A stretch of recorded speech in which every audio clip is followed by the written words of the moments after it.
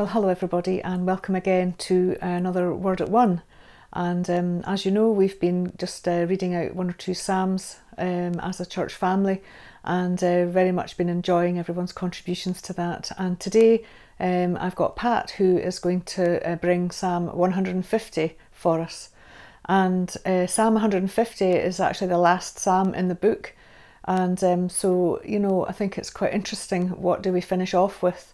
And as you'll hear in a minute when Pat reads us out this psalm, it's just exhorting us to praise the Lord over and over and over. It goes through all the different instruments you can possibly have, just to use these instruments to praise the Lord.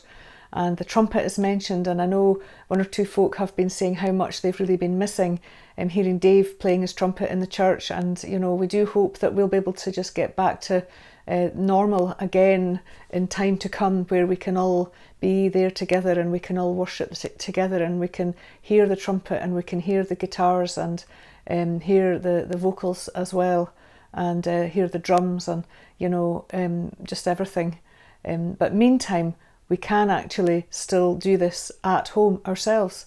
If you can't play the trumpet, it doesn't matter. Other things that are mentioned here, the harp and the lyre, if you can't play that, it doesn't matter. If you've got strings or a pipe, I don't think it's a pipe, I think it's like a pipe. If you haven't got that, it doesn't matter. It's saying about cymbals, but if you haven't got cymbals, it doesn't matter. Guess why? Because the last bit says, let everything that has breath praise the Lord. And whether you've got any of these instruments or not, you have got breath.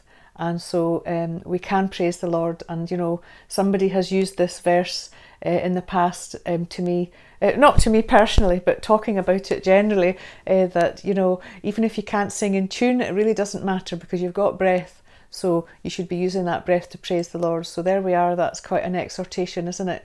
And it's a good place to end the book of Psalms. We haven't finished our readings. We're not doing them in order, and but that's where the book of Psalms finishes in the Bible, with number 150.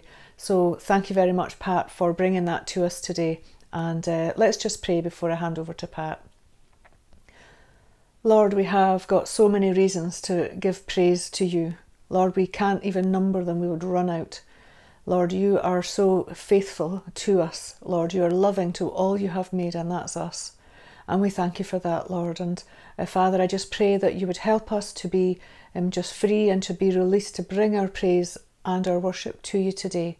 Lord, thank you that the very breath that we have in our lungs is down to you. Lord, you provide everything that we need for life. And Father, thank you that you will continue to do that.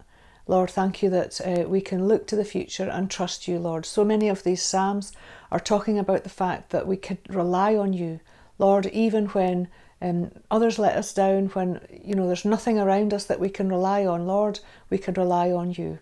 And just we thank you, Lord, for that reminder. And thank you, Lord, that even you've left your Holy Spirit here on earth to be our guide and our comforter and our teacher. And we thank you for that, Lord Jesus, in your precious and special name. Amen. Well, God bless you all today. And here's Pat. Bye for now.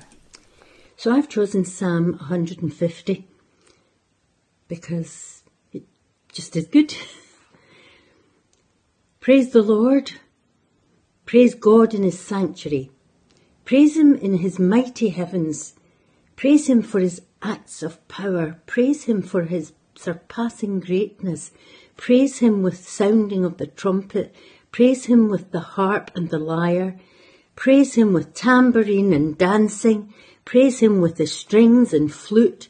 Praise him with the clash of cymbals. Praise him with resounding cymbals. Let everything that has breath praise the Lord. Amen. And that kind of sums us Pentecostals up, doesn't it?